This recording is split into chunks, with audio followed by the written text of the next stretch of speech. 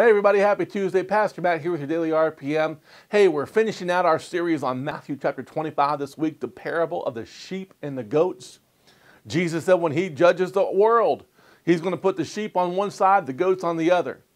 And the sheep were representing people who visited people in the hospital, who helped people when they were hurting and afflicted with poverty, who helped people in the worst of circumstances.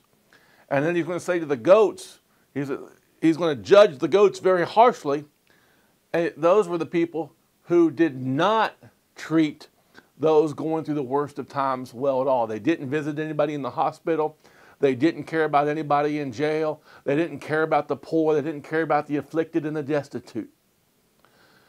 And the comment that Jesus makes, he says, this is how you treated me.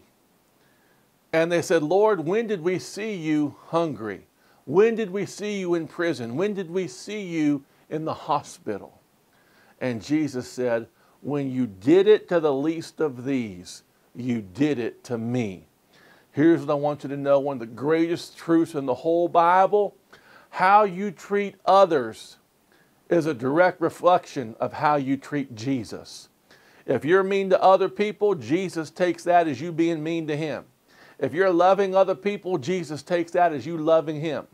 If you're helping the poor, helping the hungry, helping the sick, the afflicted, Jesus says you're doing that to me. And if we ignore the sick, the afflicted, the hurting, and the oppressed, Jesus says you're ignoring me. How we treat other people in this life matters.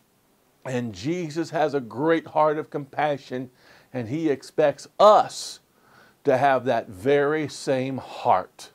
God bless you. I'll see you tomorrow. If you like this video, like and share, and follow my dad on Pastor Matt Ministries.